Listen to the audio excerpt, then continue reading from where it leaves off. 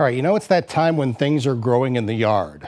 I rolled around in the dandelions 2 weeks ago as the debate raged on cut them or let them grow. Well, growing right now is something called dog vomit mold. There was no way I was going to roll around in it, but I wanted to tell you about it in case you see it. Do you know what this is?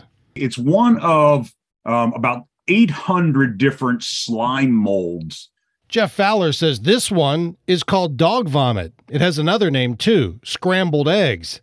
Slime molds are some of the most unattractive funguses and molds, and they can be found in many places. The clever nicknames are just accurate descriptions of what these look like. But here's what's happening. They're funguses that start below the ground. They work their way to the top, and then in cool, wet conditions, they spring out above the earth.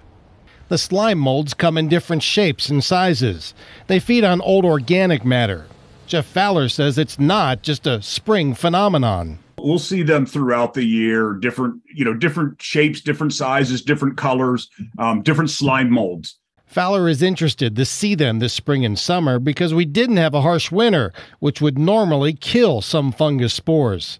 The slime molds are safe. Look at them. You don't have to touch them. Just let them run their natural course. Some of the slime molds actually only show their faces for about an hour, and then they just go away. So they're interesting slime molds for sure. Yeah. Hey, chemicals don't work on them, but you can take a rake and break them apart. In some countries, people eat these slime molds.